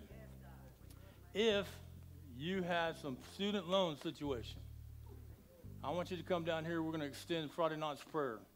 If you're having a battle with student loans, how many people can believe God for the impossible? The state says you're bound forever. You know, student loans was supposed to be a blessing, and now it's ended up being a curse. Enslaving people. Anybody else got a student loan you'd like to get rid of? Now, just like I said Friday night, I'm not telling you to not pay your bills now. What we're going to do is believe God to break this. Amen. Now, listen up. We got a scripture to stand on. Jesus said, "The Spirit of the Lord is upon me because he has anointed me to preach the acceptable year of the Lord." That's called the year of Jubilee. Do you understand? So we're going to believe something that's in the book. It's in the book. It's called the year of Jubilee. And it means this, that we can go to God. Remember, he said, up to this point, you haven't asked anything in my name, but go ahead and ask, right? So we're going to ask God to help us get out of this debt. Now, how is he going to do it? I don't know. You don't know. I don't know. If you knew, you'd have been out of debt already. So this is not about us trying to figure it out. This is about God handling it. So what we're going to do, casting all of our cares on him because he cares for us. So we're going to ask God to do this. Somebody say, "Come on, God. We know you can do it." Stretch your hands this way. Lord, in the name of Jesus, we thank you for the word of the Lord that's come unto us today. Lord, in Jesus' name, these debts have become slavery. They have become bondage. What was sent out to be good has been turned around and become a curse, God. And in the name of Jesus, you have called us to be free, and who the Son sets free is free indeed. And in the name of the Father, in the name of the Son, in the name of the Holy Ghost, we do come against this debt and command it to be canceled in Jesus' name. Somebody shout canceled in the name of Jesus. Somebody say, I call it done. I call those things to be not as though they are. And in Jesus' name, we believe we receive that answer right now. Thank you, Lord. We don't need to know how it's done. We just know we're here to receive the answer in Jesus' name. Now give God a big hand clap. Hallelujah. Hallelujah. Oh, hallelujah. Hallelujah, God. Oh, God. Yeah, God. We see it done, God. We see the victory, God. We see the debt canceled, God. Oh, Holy Ghost. Oh, Holy Ghost, Holy Ghost, Holy Ghost. Thank you, God, for delivering your people. Thank you, God, for setting them free. Thank you, Lord, that you heard our prayers today. Thank you, Lord God, you've come down to deliver us today. Thank you, Lord God, we don't need to know how, but we look unto you, the author and the finisher of our faith. Thank you, Lord God, you created us for such a time as this, and we are not going to be burdened down with debt. In the name of Jesus, we're a free people, and who the Son sets free is free indeed. Somebody say freedom, freedom, freedom. Come unto me today.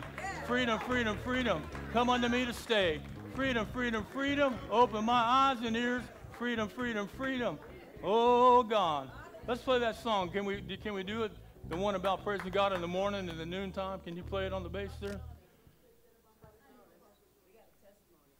We got one testimony. Mercy. Huh? Oh, wait. Okay, let me grab it. Is this mic on? Here, grab this mic. Good morning, everyone. About 4 weeks ago or so, I came to this Friday night meeting, and there was an altar call from Prophetess Lisa, and I came to the altar, and she prayed for me, and she said, breakthrough, breakthrough, and I received it. I received that in my spirit. I received it. And I went, when we were leaving also in the parking lot outside, she said, breakthrough, breakthrough. And I said, yes, yes. You know, because I am sure the Spirit of God was speaking, and I believed it. And about a week after that, I got an email. I looked at the email, and it came from the Student Loan Bureau. And I looked at the email. It was nighttime. I was going to my bed.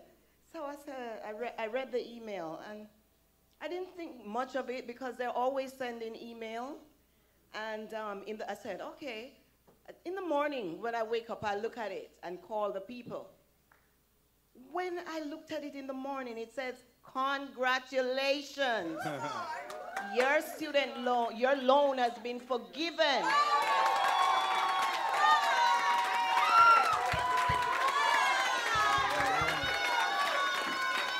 Breakthrough.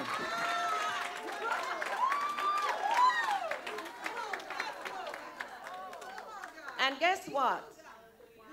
I had $130,000 in student loan. Wow. Wow. Wow. It was a bachelor's degree, and it wasn't the full bachelor's degree because I had some credits already from where I came from. But it was, for the bachelor's, for the few years that I did, it was half of the time, 2 years. And that was, it sent up the credits. And then I did a master's degree, and both of them was $130,000. Wow. And that $130,000 is forgiven. Thank you, Lord. Thank you, Lord. So a burden that was hanging over my shoulders, that was hanging over me. Wow. $130,000. How am I going to pay this? How? Until I die? Right. Yeah. It was strangling me. But God in his goodness, heard and delivered. And he can do the same. Believe it. Accept it. Believe it today that he can and he will. He will. But God. Got another one? Good morning, church. I had a loan some years ago, and as she said that, you know, the education department, they send you emails about this and that. So I attended University of Phoenix years ago, and they sent me a thing like file an inquiry or whatever. I was like, okay. I answered the questions, you know, truthfully and everything. Then I ended up getting another email. So I was with Fed Loan. And I went on Fed Loan. I'm like, okay, they showed the amount, almost like $30,000. And I looked again. I'm like, zero. So they ended up transferring it to Ed Financial. So when they transferred to Ed Financial, I said, let me give them a call, because I tried to go on their website and tried to log in my information and everything. It was like, can't be found. I'm like, what's going on? So I called them, and the lady was like, well, we have some good news. Through the bars of fence is discharge zero. Wow. And then I'm like, huh? And I'm like, when is this? This was June that I called. This happened in April. Didn't even know nothing about it. So she was like, okay. She was talking about different amount. I'm like, okay. So she was like, oh, wow. So they're not only did they discharge, they're also giving me a refund back. So I owe zero. I had zero.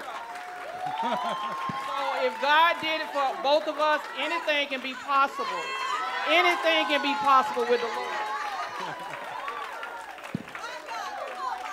Come on, let's fade the rod. I want to show you, Pastor Jonas. See? Zero. Zero. I see a zero. All zero. I see all zeros.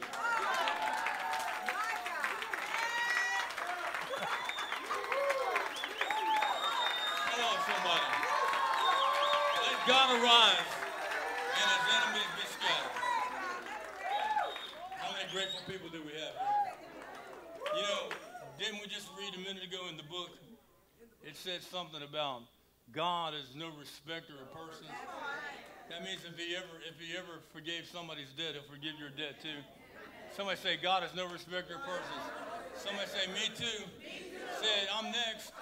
I'm in the line. Me too. Come on, God. Go ahead on, God. Go ahead on. Let's sing this song before we go. Come on, put your hands together. Oh, yeah. We got to heal God. Heal our finances, Lord.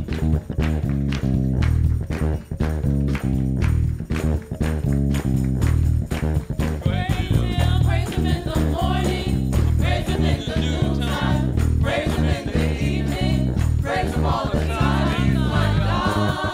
He's my God, he's my God. Oh, praise him in the morning, praise him in the noontime, praise him in the evening, praise him all the time. He's my God, he's my God, he's my God.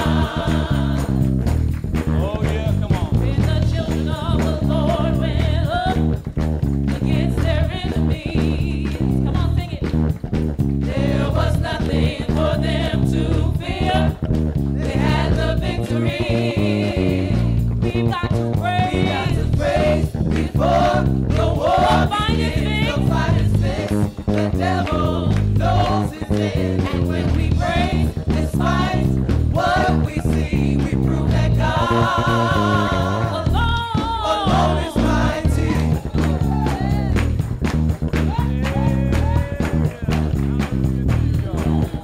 When the children of the Lord went up against their enemies, there was nothing for them to fear.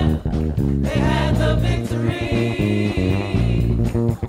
We got to praise before the war begins. The fight is fixed. The devil knows his end. And when we praise, despite what we see, we prove that God alone is mighty.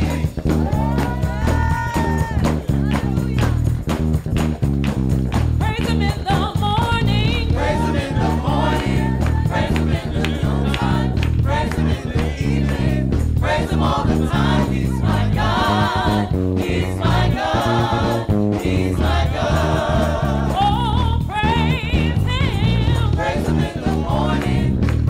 in the noontime, praise him in the evening, praise him all the time. He's my God, he's my God, he's my God.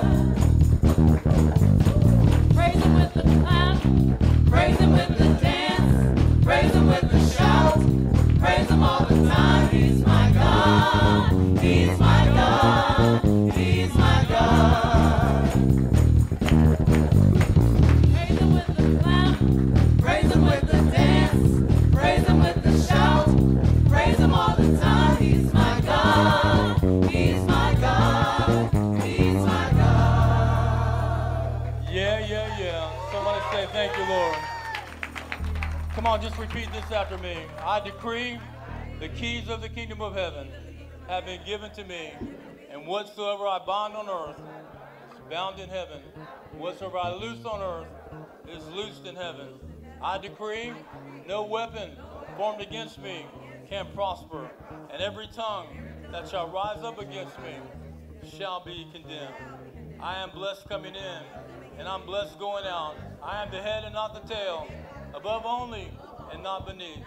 I decree I'm strong in the Lord and the power of his might, as I put on the whole armor of God and stand against all the wiles of the devil.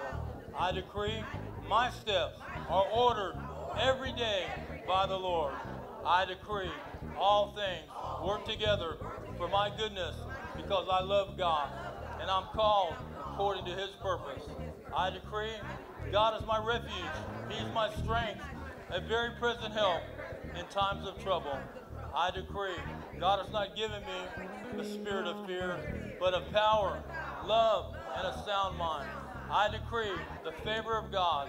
If God be for me, who can be against me? I decree I delight myself in the Lord, and he gives me the desires of my heart. I decree I have the peace of God that passes all understanding. I decree greater is he that lives in me than he that lives in the world. I decree my God shall supply all of my needs according to his riches in glory by Christ Jesus. I decree by his stripes I am healed. I decree I am born of God, and the evil one cannot touch me. Somebody give God a big praise. Oh, God. Yeah. Come on, do it one more time. Praise him in the morning. Praise him in the noontime. Praise him in the evening. Praise him all the time. He's my God, he's my God, he's my God. Oh, praise him in the morning, praise him in the noontime, praise him in the evening, praise him all the time. He's my God, he's my God, he's my God. When the children of the Lord went up against their enemies, there was nothing for them to fear. They had the victory. We've got to praise before the war begins. The fight is finished, the devil knows his dead. And when we praise, despite what we see, we prove that God alone is mighty. Oh, praise him. Oh, praise him. Praise him. Oh, praise him. Praise him. Oh, praise him. In the morning. Oh, praise him. In the noontime. Oh, with the clapping of your hands, praise.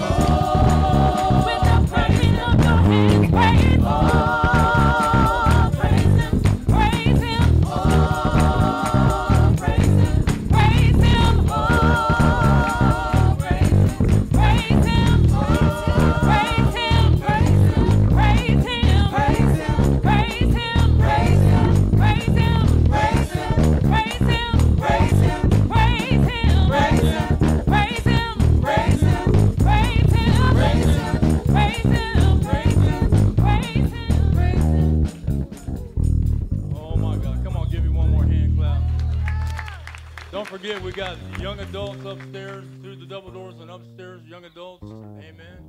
How many people are excited about what God's doing? Somebody say, me too, God.